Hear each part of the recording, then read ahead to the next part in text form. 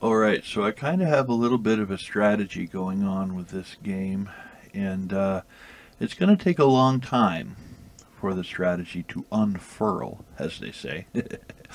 But here's the plan. What I want to do is, if you notice, I have over here, they walk in, they have to go to the left, okay? And they have to kind of go around the entire zoo, around over here, and I have a little spot for them in there. Well, I've noticed when I make my guests like walk like this long haul from one side to the other, I end up selling more sodas and souvenirs and coffee and things like that on these little concession stands. Um, I don't know. Sales seem to be a little bit better than when I had it all like connected. You know what I'm saying? So my strategy is I'm going to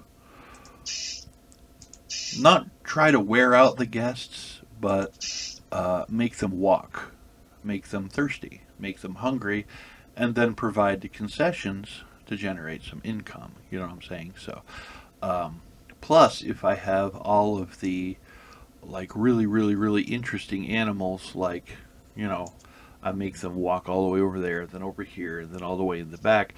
Um, if I have all of the like more common animals up front, they're gonna like walk past them to try to look at something more interesting. So um, that's kind of the strategy I have going on right now, and hopefully it's gonna work out for me. I'm on level 9 right now. I'm probably going to be on level 10 by maybe tomorrow or the next day or something. I'm not going to buy diamonds, so this is going to be a gosh, I guess a pure, if that's a good way to put it, game.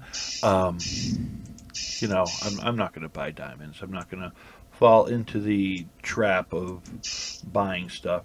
Anyway, it seems I can move out, but I can't move in. So just to kind of give you, I already laid down kind of like the groundwork of the next area. As you can see, there's a path kind of weaving around up here going into nowhere.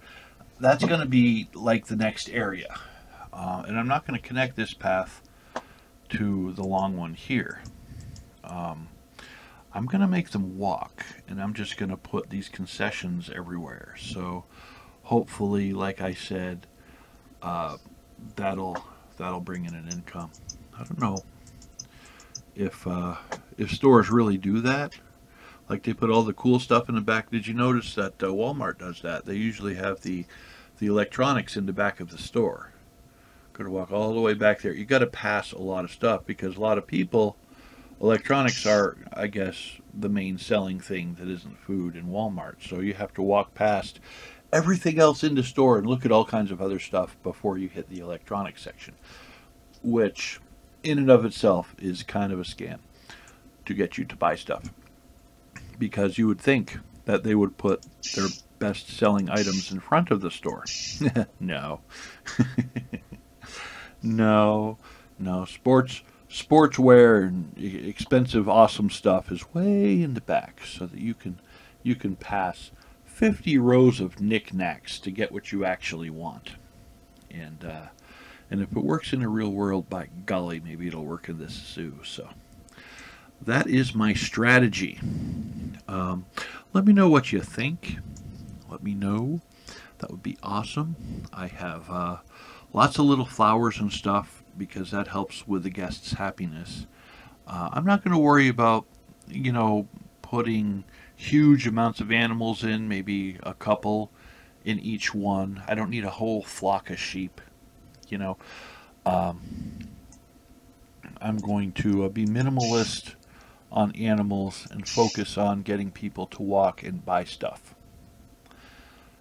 And that's my strategy. So, anyway, let me know what you think. Thanks for watching. Hopefully this will work out the way that I want it to. Otherwise, otherwise it won't. So you'll find out in coming episodes, no doubt. Anyway, thanks for watching. You have a wonderful day. I'll see you all on the flip side, and I am out.